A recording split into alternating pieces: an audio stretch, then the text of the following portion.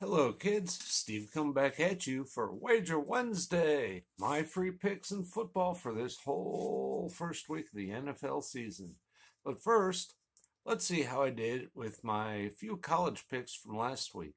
I don't know college much except for the Badgers, so to me it was okay. 4 wins, 2 losses, and one outstanding bet for the year, which was kind of silly, but I take I lost that one too. I did pick KU to lose to no matter who they're playing, and they just trounced Tennessee Tech this weekend. But my other picks, I had Mizzou beating Louisiana Tech. That was a good one. That happened. So did Arkansas over Cincinnati.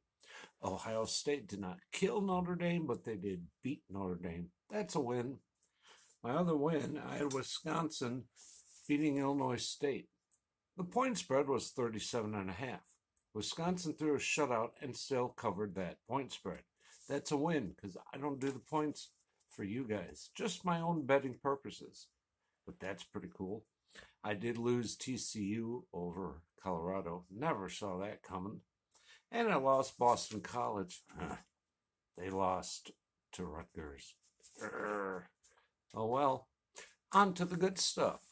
So for the first game on Thursday night, I do have the Rams beating the Bills. I'm going against Vegas on this. The Rams have a younger, better team. And they're coming off a Super Bowl win. Yeah, they lost Von Miller to the Bills, but they picked up Khalil Mack. That's a win-win right there. Then I have the Bengals over the Steelers because why wouldn't you? Steelers are in disarray, and the Bengals have a great young team if everyone stays healthy and keeps their appendix in check. Ravens over the Jets because, well, the Ravens will beat the Jets. There's no question there. Take it to the bank. My hot sauce pick of the week, and if I ever lose a hot sauce pick of the week, you'll see on the very next week what that means. I have the Panthers beating the Browns. That's right. The quarterback change from the Browns and Baker Mayfield to the Panthers. Well, the Browns are kind of in disarray for at least 11 weeks. Thank you, massage parlors. I do have the Dolphins beating the Patriots. That one kills me, like Mac Jones, but I hate Belichick. Sorry. Dolphins, on the other hand, if Tua could learn to throw accurately for over 8 yards at a time, Tyreek Hill is going to be a force. Saints over the Falcons. Well, let's give it up to the Crab King. I have the Saints winning.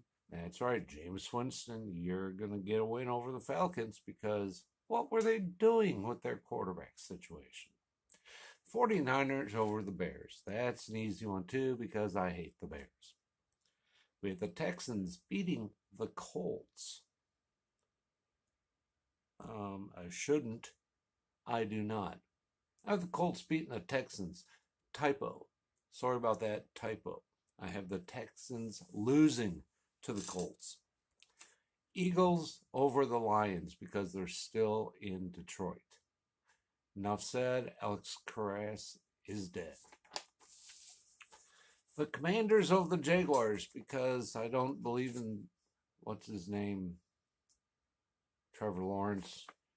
The Commanders don't have the world's best team, but they're not the world's worst. They'll finish probably a game or two below 500, which for them is good.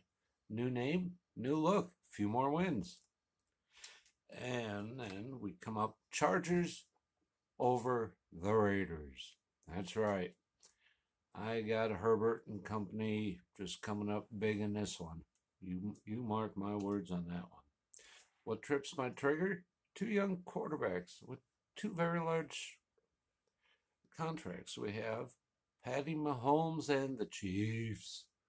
They're going to take it to Kyler Murray, former first-round pick of the Oakland A's, by the way, too, to beat the Cardinals. That's right, Kyler Murray, only player in history out of 2 sports to be drafted in the top 10 in each, baseball and football. No one's done it for any 2 sports. Dave DeBusschere came close, White Sox and Celtics, but didn't do it. Then we have my guys. Let's go. I'm going with Vegas on this one, they only have it a 1.5 point spread, but I'm taking the Green Bay Packers to beat Minnesota in Minnesota. I mean, you just can't replace Aaron Rodgers with anybody. And Minnesota still doesn't have an answer for him. 2 to go, 2-2. We have the Cowboys beating the Buccaneers. I hate the Cowboys, but Tom Brady is not high on my guest list. And finally, we have the Broncos to destroy the Seahawks. Another change of quarterbacks. Drew Lock from Denver to Seattle. For Russell Wilson, former Wisconsin Badger, going to the Broncos. He's been in the league 10 years, and then he signs, a 6-year extension or 5-year extension through 2028 for an insane amount of money. Those are my picks. Remember, I do have a hot sauce pick of the week in there. That is the Panthers to beat the Browns. And the Cowboys are my upset pick of the week. So, I'd like to see what you think. List your predictions for the NFL down below. I know our good friend Living Room is going to have a couple CFL picks for us. Those are always fun games to watch. Better than arena football anyway. But guys, hey, thank you much. Wager Wednesday. It's happening. See you later.